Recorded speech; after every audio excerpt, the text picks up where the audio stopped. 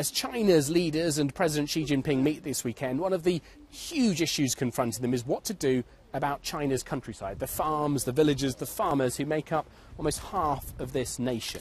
Now, we're here in the far southwest Yunnan province in Guangji village. We're here because there's a dispute going on between the farmers here and the local government. There are hundreds of these disputes all across China because the local government, it wants the land to develop it. Local governments need development. It's the way they earn their income.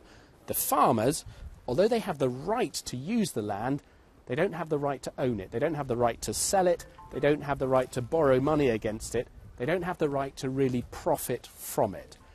So if Xi Jinping can reform China's system of land ownership, what he can do is transform the lives of almost half of all Chinese, hundreds of millions of people, and that could inject real new energy into China's economy that could bring really profound change. But there are powerful forces working against change here.